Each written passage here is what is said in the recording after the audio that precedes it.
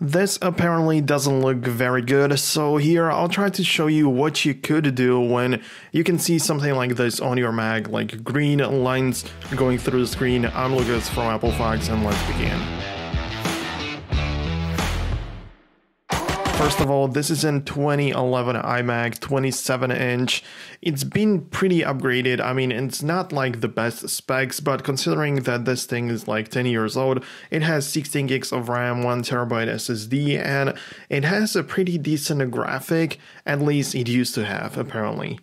So when you see something like this on your LCD screen, and then the first thing that comes to your mind is probably that your screen is broken or something. I mean, it could be the case, even though the green thin line doesn't really happen anymore, the thing that we used to have back in the day, but you can see that right now it just disappears after a couple of seconds, so you can see that it just goes back to normal, and that means that the problem is not in my LCD screen and panel.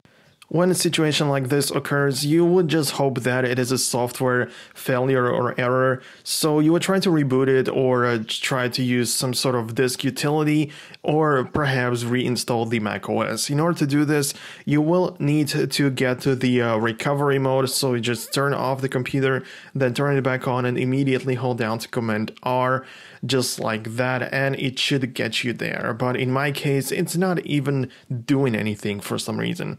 If you have any other bootable drives that you can use in order to test out what's going on with your computer, of course, just hold down to the Option or Alt key while the Mac is booting up, and then if you have Windows, for example, or something else that you could pick from, then of course try out some different things and let's see what happens. But in my case, as you can see, the Macintosh is just the only thing that I can pick from, and there isn't much to really do here, so this is kind of sad actually.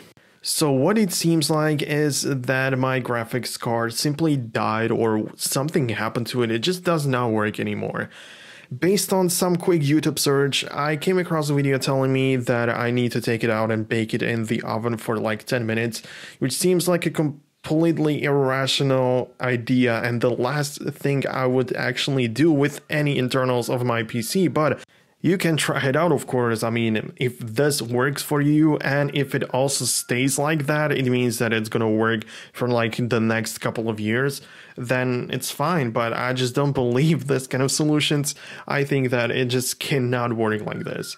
If you also have an iMac, keep in mind that you will need some sort of additional tools to simply get to the internals. Since it's not that simple, you need to actually cut the adhesive, and you also have another, like the new adhesive sticks that you can actually use then to stick the display back. So it's not that simple, just simply prepare for it before you begin with this, and also look up some websites like iFixit. I believe that there you should find like step-by-step guide for everything, and yeah, just make sure that you go according to the plan and you actually end up with a working computer. Based on what I've heard about this kind of problem, you should also try connecting like a third-party external monitor to your iMac, simply because it could mean that some sort of connection could be just wrong and faulty inside your Mac, and the actual graphics card doesn't have to be dead or broken. In some rare occasions, it could be the case that the green stripes or lines do not disappear and just stay the entire time on the screen, so it actually boots up and you can do whatever you want. You just have to look at the nasty green or pink lines going through your screen. But this is not the thing in my case, because I'm not even able to boot up my computer. So if you end up in a situation like this, what you can do is to, based on your skills, the first option would be to open it up and replace your graphics card on your own, depending on your skills, like I said, and then depending on the version of your iMac. Like if you have one of the newer models where everything is integrated, you're gonna have like a really hard time replacing that. And there are some even services that don't even do this kind of stuff.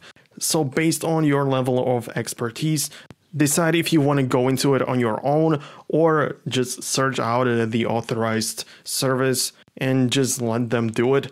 I know that this is like a little basic info, but for people that know everything about computers and watch like every single YouTube video about internals and graphics cards and all of that, I mean, they don't even need to watch this. But for people that just use a computer normally or some video editing like me, then you just want and need a computer that works. And yeah, you just need to get it working again and don't care about the additional stuff. Thanks a lot for watching. If this video helped you in any way, I would be really grateful and happy if you left your thumbs up on the video. Just simply turn the gray like button to blue. That's all I want from you. And also subscribe if you don't want to miss like other, not mostly Mac related videos, but everything Apple, like iPhones, iPads, Apple Watch, and all of that. So make sure to subscribe so you won't miss the next videos like these. Thanks a lot for watching.